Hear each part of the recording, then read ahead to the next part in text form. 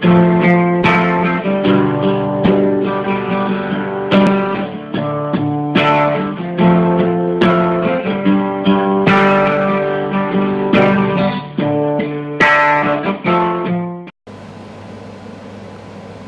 back to the Clover Tack channel, guys, and tonight, real quick, hopefully, I'm gonna go over a couple of things on this Smith & Wesson Model 38 Airweight.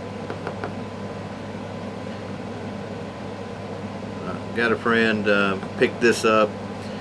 It's definitely an older model, and the first issue that we were having with it was the cylinder was dragging. You can see here it spins free now. Okay, it wasn't. It would get to a certain point and it would drag.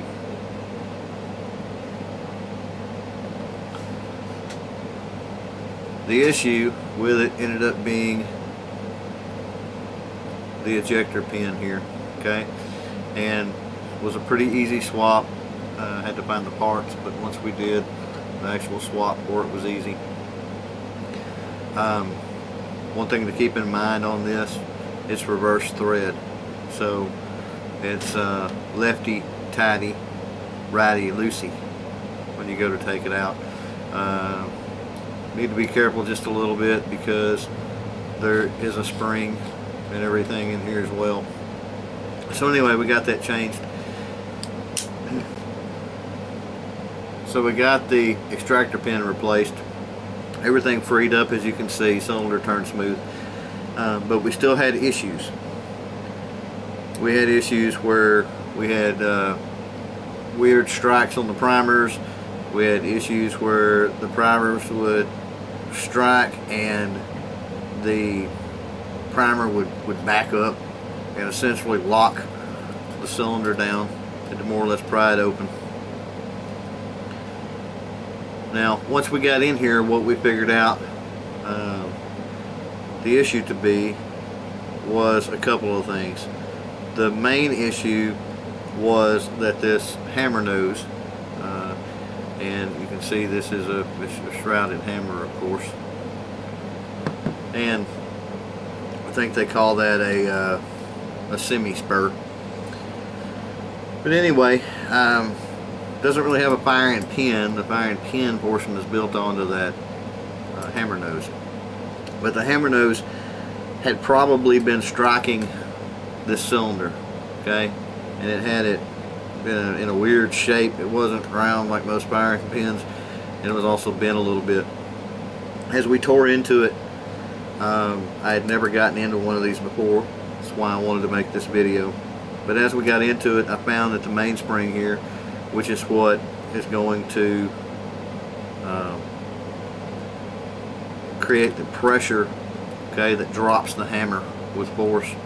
Somebody had cut some links out of that, and the reason for doing that would be to lighten the trigger pull. It's primarily a double action revolver, though you can still grab the semi-spur and cock it back.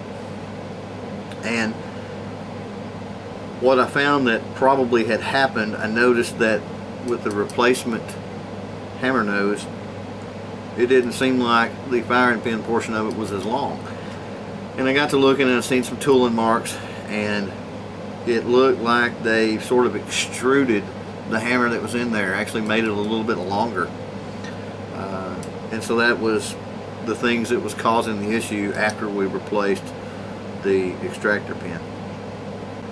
I tore into this. I thought, well, I don't know how difficult it'll be, but come to find out, it was really easy for replacing that firing pin, the hammer nose, and also the mainspring. Not a problem at all to do. We're going to run through it real quick here.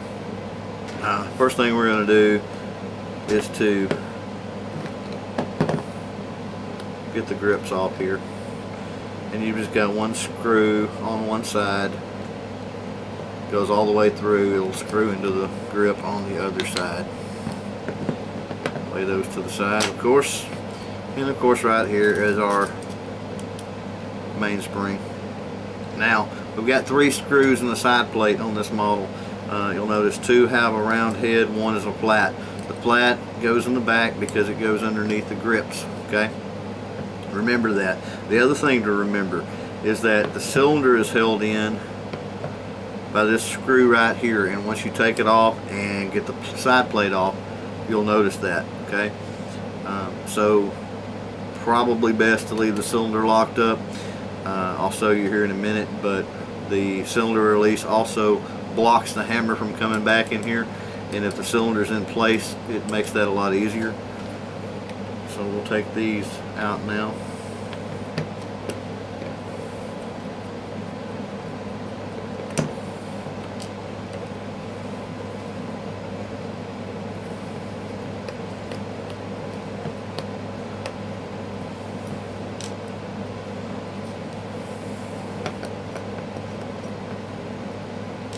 Okay, 3 screws are out. This side plate can get underneath the frame right here. Just pry a little bit.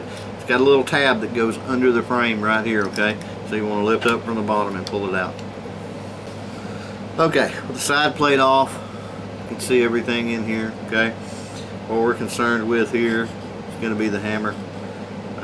Hammer nose is in this area right now, and the mainspring, okay? First thing we want to do is put pressure on this mainspring. You're going to lift it up on this end, okay? Now, the only thing that's holding this spring on is you've got a cap here, okay? And it hangs in this part of the frame. So you want to make sure that your finger or something is over that as you lift. There's not a whole lot of pressure on it, but if you don't catch it, it will fly out and go across the room. So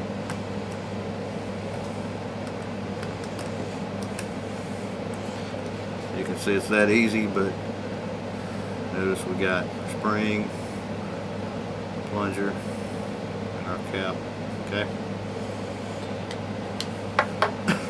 Okay, now with that out, we don't have any pressure on this hammer anymore. It's really simple. You're going to pull the trigger all the way back.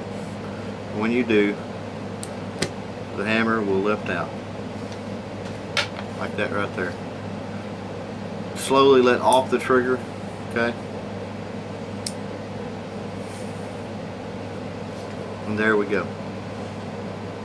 So there we have everything apart to do what we need to do. If we needed to replace the mainspring here, it's just a matter of pulling that off, putting the new one on, and then that's ready to go back together.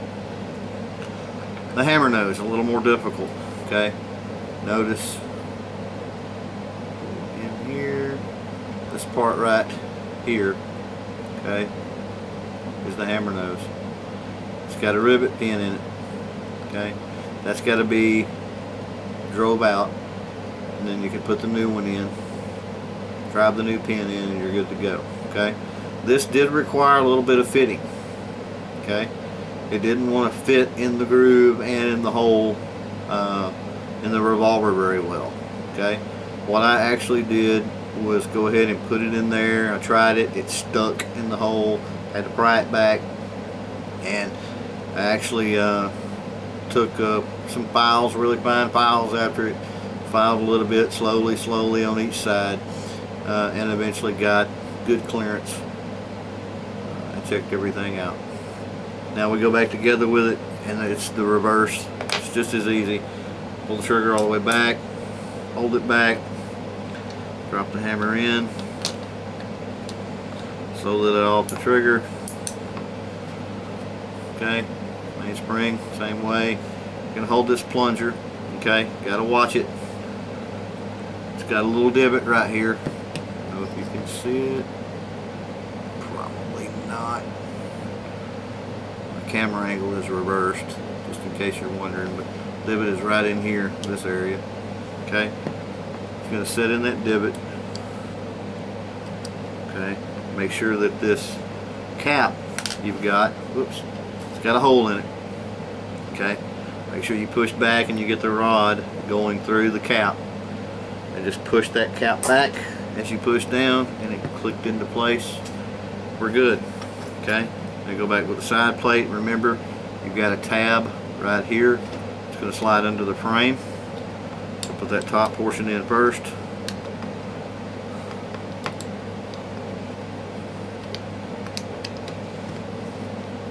Press all that down really good. Now it's time for the screws. Remember, we have one with a flat head. It's going to go on the back because it's under the grip.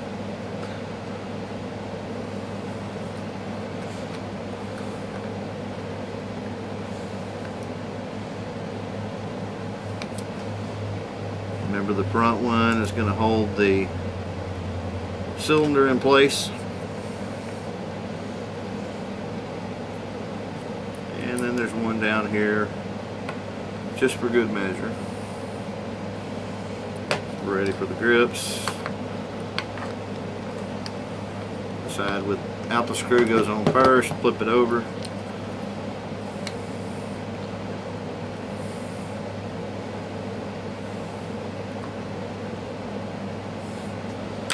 And we're back together.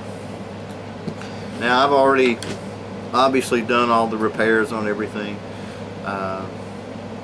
Just wanted to go back and make a quick video in case anybody's got one of these.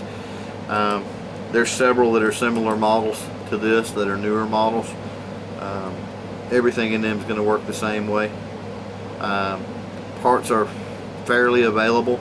I noticed that Gun Part Corp or Numerich had a lot of the stuff for these. We've also got Gun Garage or Jack First that can help you out with parts. I lucked out and found a guy that had the parts I needed locally, so I did not have to order them in.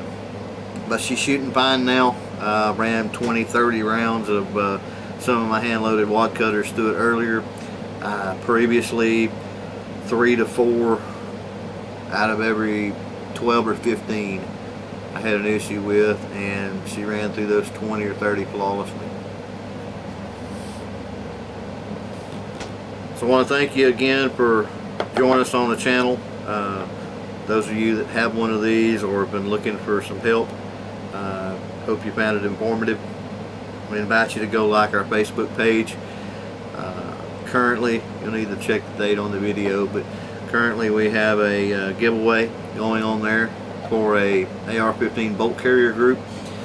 So be sure to like that page, look up the post for that giveaway, follow the instructions, and get signed up to win. Until next time, stay frosty and stay safe, guys.